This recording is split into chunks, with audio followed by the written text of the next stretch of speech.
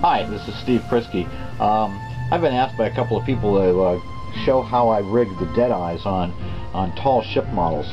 So I'm going to take a couple minutes here and show exactly how I've rigged the Deadeyes on one of the tops of the HMS Snake ship model right here. And we'll take a look right. Here's the foremast. And I've taken and prepared one side.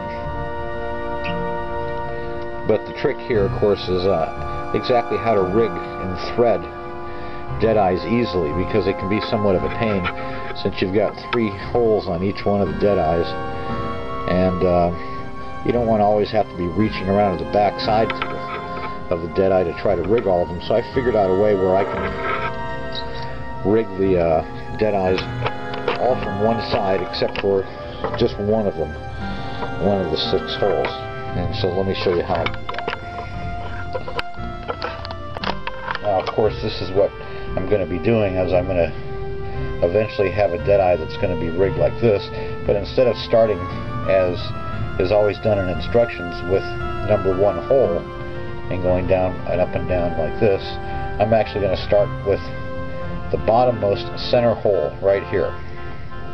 And I'm going to start with that one from the outside, pushing through, and then going backwards 2 holes, and then I'll go forward the rest of the way. Let me show you how.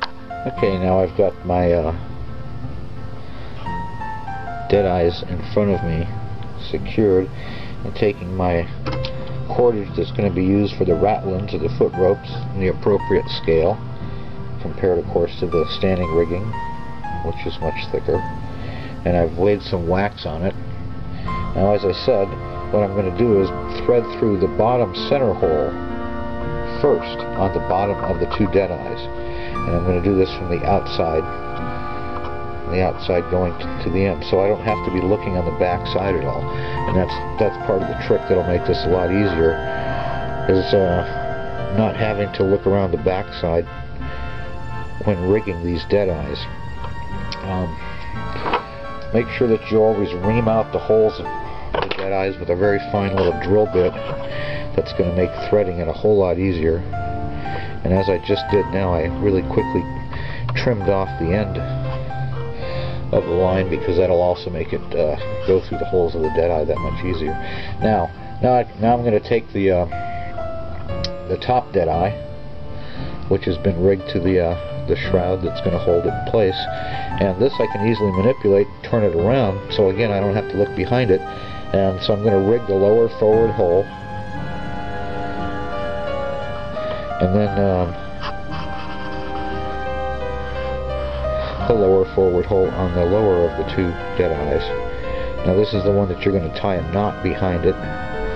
Once I get this rigged through, there's a large knot that's tied behind it, because this is a dead end line right here. So I may have to pause the camera while I take a few minutes to tie up this knot and see how fast I can do this. And then after you tie off this knot, I make about 4 turns on the cord, and then add just a touch of glue, tie it off.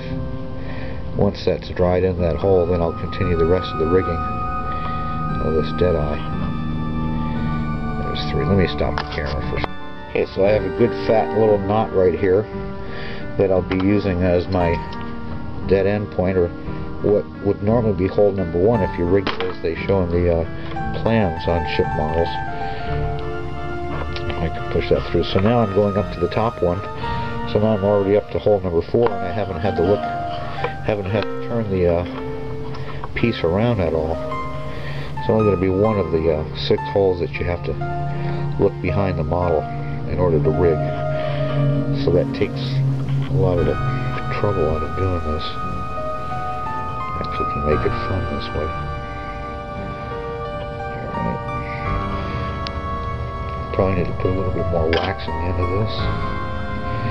And if you ever have a problem, just trim off a little bit more of the tip, because the tips of these rigging lines often get blunted as you push them through. Okay, so stay in place there. Okay, so now this next one, is the only tricky one in the whole operation, and so sometimes if you can't get it from behind, try once or twice. Oops, I got it in the first try. But if you can't get it once or twice, then you might have to turn the piece over or look around from the other side. But as you see so far, I haven't had to look behind this piece at all in order to rig these Deadeyes. Now I'm on the last one. Once I get this done, then I'll be able to pull down on it quite tightly and make sure that it's exactly the same as the one on the other side before I tie it off. Probably got a little too much leader line here.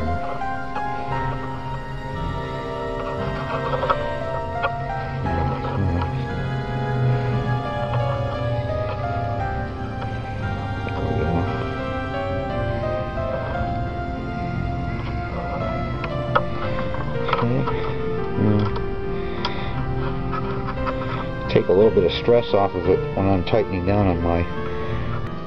Now that I've got the tension and the space rather properly set between this set of Deadeyes on the far side that have already been rigged and this side here, so they match up right, I can tie this off, and always tie it off to the aftmost side rather than the forward side. Once this is tied off, I'll put just a little dab of glue on there to secure the knot. Now you see this aft line right here? It should come down right on the outside of this lower Deadeye, just like it shows right there, like that. Let's put one more tiny knot in here. Make sure not to put too many knots in here because you don't want it to get too bulky by scale. Okay, I had to change the film cartridge. Now, as I was saying, after I tie this off twice, just a couple small knots, put just a little tiny dab of glue on there to hold that. But after working all of these and applying the ratlins, which will be the next step, there's going to be an awful lot of glue showing, as we can see on the mizzen mast here. So once you trim all of the ratlins off, I also recommend taking a diluted wash of flat black paint, and just as they would on the real ships, you sort of tar all of the standing rigging line, and that'll add a little bit of bulk because it'll fill in some of the corner joints and places like that. And then hopefully, if it's done right, you'll end up with a nice set of shrouds with the properly rigged Deadeyes, and all of them rigged without having to constantly turn the piece around and turn it around in order to rig these 6 lines, 6 holes. You can do it all from the one side. Start again on the lower bottom, middle one, go out, up to the top forward, to the bottom forward, tie off your knot, pick up your piece of line, and continue going to the back one.